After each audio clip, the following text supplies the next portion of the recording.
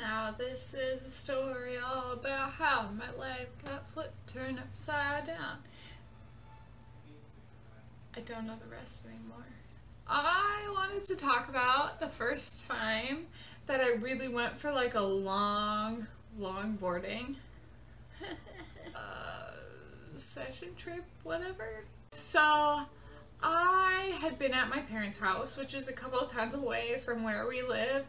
I'd been hanging out with my parents, but they were actually leaving town to go visit my grandparents. So they left town and I went to a bike trail nearby to go longboard. This was probably a couple weeks after I had bought my longboard. And Patrick had not bought his yet, and his best friend Colin had not bought his yet. So I was the only one with one. So nobody could go with me, nobody was really into it yet other than me. Otherwise, normally now I go with Patrick and Colin, which is why I qualify this. But so I went to a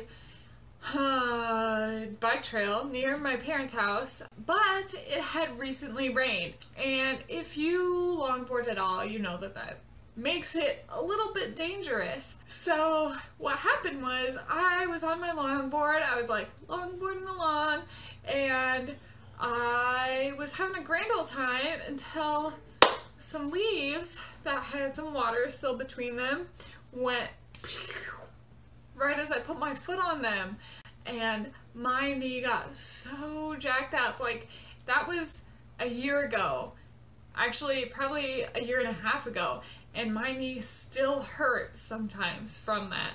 And I still occasionally have to wear a brace at work and stuff if I've been bending over a lot at work on that particular knee that I hurt.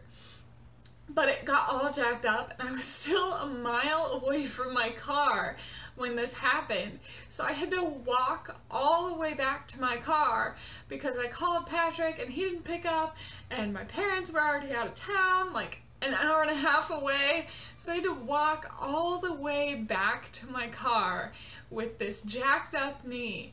And that messed me up, like, emotionally so badly, because at first longboarding seemed like this cool fun thing to do, but now it's like terrifying for me.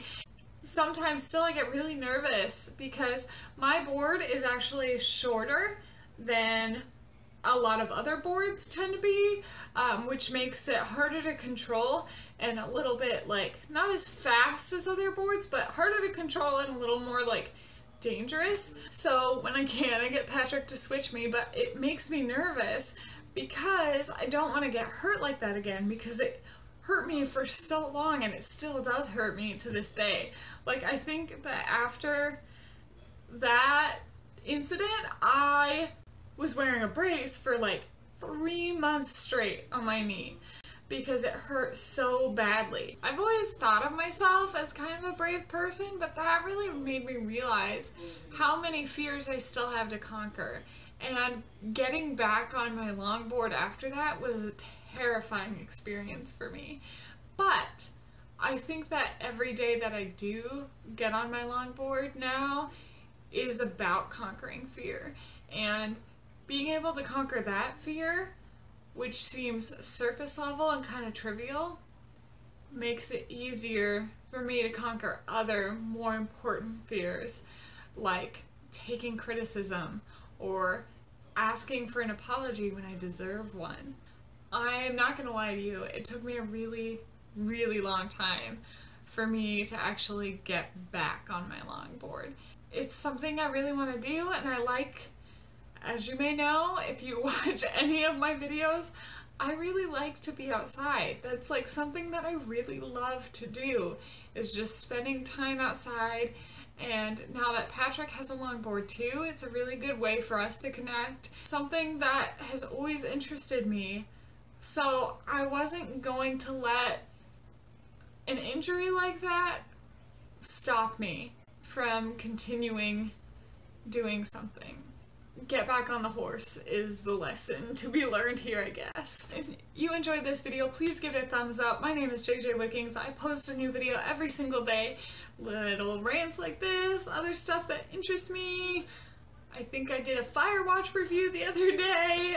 I would love to see you all back here. I will see you all later. Peace out, friendos.